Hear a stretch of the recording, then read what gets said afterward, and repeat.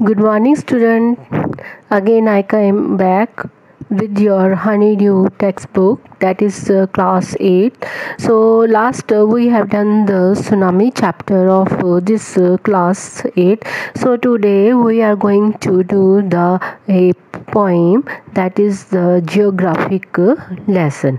So बच्चे, this poem is written by Zulfikar Ghosh. तो ये उनके द्वारा लिखी गई है पोइम जियोग्राफिक लेसन. तो आप बच्चे ज़रूर आपको सरप्राइज़ हो रहा होगा कि इंग्लिश के जो सब्जेक्ट में जियोग्राफिक का जो है कैसा ज़िक्र हो रहा है. तो बच्चे ये बहुत ही एक छोटी पोइम है. It's also give us lesson. This poem also give us lesson. ये हमें एक मॉरल लेसन भी देती है और इसमें हमें बताया गया है कि कैसे जो है एक हम बड़ी बड़ी दीवारें खड़े करके कैसे हम उसको डिवाइड कर लेते हैं, लेकिन लोगों के मन में जो ईर्खा है वो हमें यहाँ पे जो पोइट ने बहुत ही एक सुंदर रूप में हमें यहाँ पे जिक्र उसका किया है. So let us start this poem. This poem is very short. ये शॉर्ट में है but very give the very meaningful lesson. Can you imagine what your city would look like if you saw it from 10,000 feet above the ground? तो क्या आप imagine कर सकते हैं अगर आप 10,000 फीट ऊपर आसमान में उड़ रहे हैं और आप नीचे अपनी जो है सिटी या कंट्री को देख रहे हैं तो आपको वो कैसे लगेगी? How would you like your city? कैसे आपको सिटी अच्छी लगी, कैसे लगेगी जब आप इतनी हाइट से ऊपर उसको देखेंगे? Neatly plan and perfect in proportion like a geometric design, it would strike you as something very different from what it actually is while you are in the thick of it. तो आपको ऊपर से कैसे दिखाई देगी आपकी जो city है? Very neat, clean, plan, perfect, एक परफेक्ट प्रोपोर्शन में, जैसे आर्किटेक्ट ने उसको डिवाइड करके एक परफेक्ट प्रोपोर्शन में उसने ये सारे जो है घर डिज़ाइन किए हैं. आपको ऐसा लगेगा बट एक्चुअल में ऐसा नहीं है. तो here is a poets description of just such A view of the city and some questions that come to his mind. तो जब वो पोएट ट्रैवल करता है तो वो 10,000 फीट से ऊपर ये उसके दिमाग में बात आती है, अगर हमारी जो सिटी का व्यू कैसा होगा.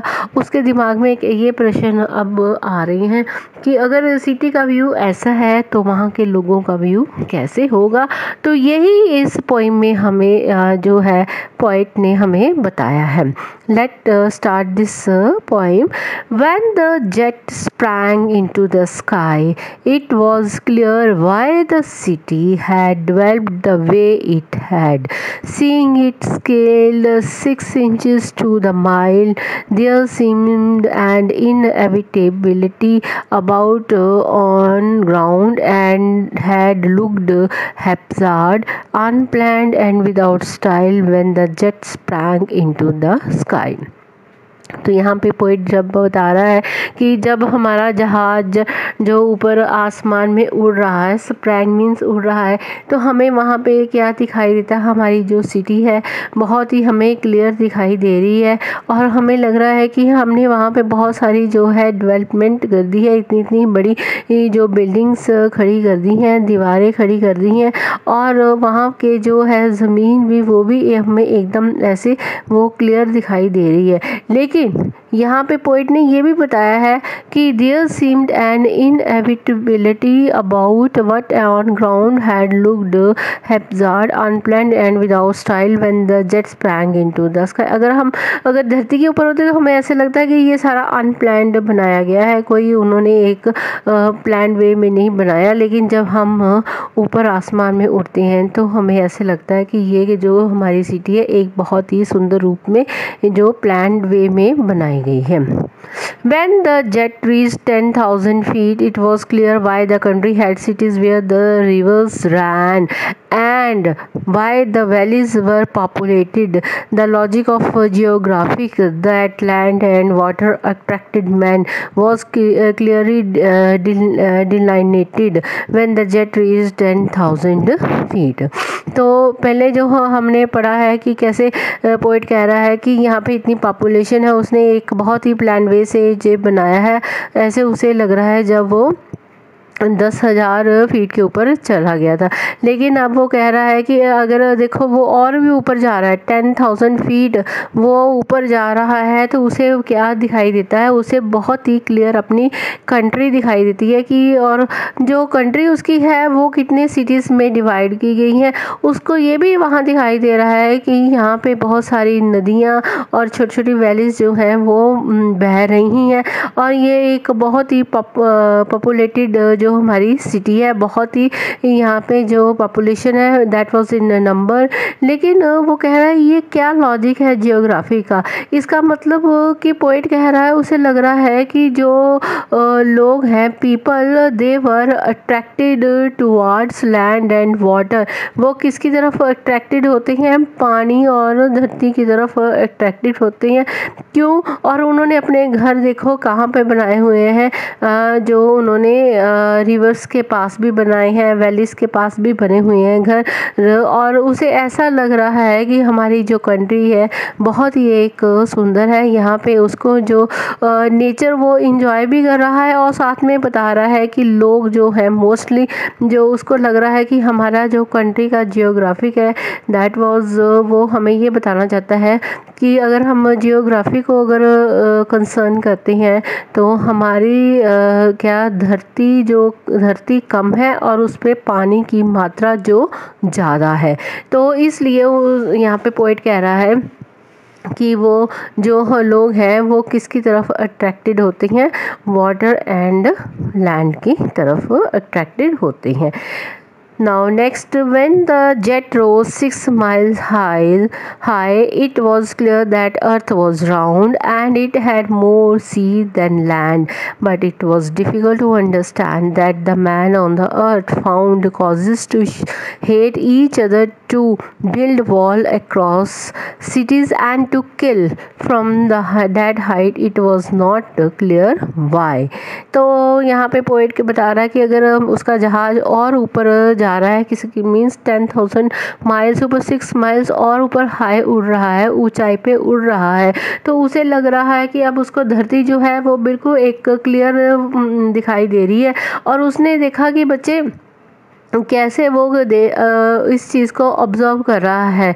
आप देखो जो इसके पीछे आपको एक अर्थ की जो इमेज मैंने बनाई है और उसके ऊपर ये मैंने लाइंस जो क्रिएट की हुई हैं, तो ये इसका मेरा मतलब यही था कि ये जो हमारी धरती है, अर्थ हमारी जो है धरती गोल है, और उस पर हमें क्या शो हो रहा है, जो dark blue that was the water, कि यहाँ पे उसने बताया कि यहाँ पे क्या है, धरती से ज़्यादा यहाँ पे समुंदर है, पानी है।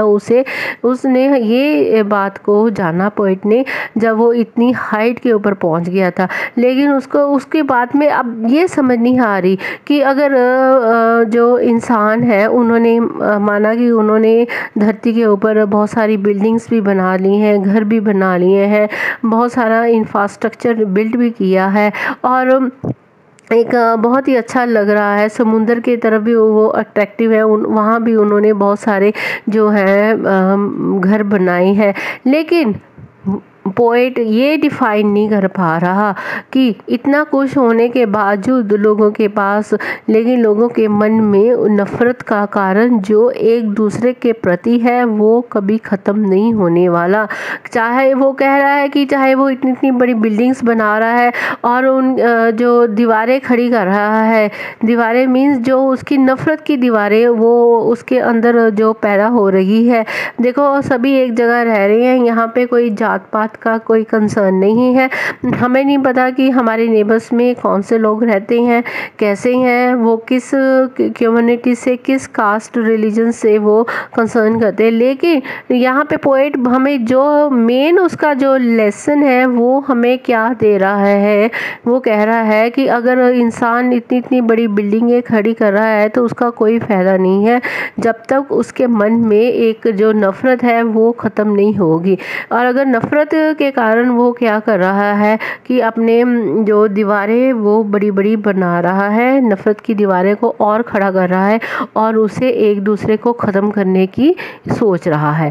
तो ये हाइट पर पहुंचकर पोएट ने ये डिफ़ाइन किया कि उसने ये तो लॉजिक जाना, जियोग्राफी का मतलब यहाँ पे बताया गया कैसे उसने जाना कि लोग बिल्डिंग्स बनाकर रह रही हैं और लेकिन उनके मन में जो है वो नफ़रत का जो बीज है वो उन कभी ख़त्म नहीं हो रहा और ये उसको ये बात क्लियर नहीं हो रही, चाहे वो इतनी ऊंचाई पे भी पहुंच गया था।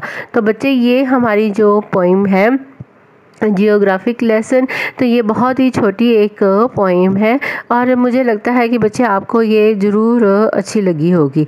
Now come to the some difficult words. Inevitable का मतलब होता है that can not be avoided, हम उसे अवॉइड नहीं कर सकते, इग्नोर नहीं कर सकते। हैप्जार्ड मीन्स विदाउट प्लान और ऑर्डर। देखो उन्होंने जो हमने फर्स्ट सेंटांजा में हमने पढ़ा था इनएविटेबिलिटी मीन्स कि कोई उनका प्लान नहीं था, और हैप्जार्ड भी जो हमने पढ़ा था कि वो बिना प्लान के उन्होंने सारी जो चीज़ें बनाई। Dilated it means show. तो बच्चे ये जो पोइम है आई थिंक आपको अगर लाइक लगी है तो प्लीज़ आप मेरे चैनल को शेयर करना, सब्सक्राइब भी करना। थैंक्स।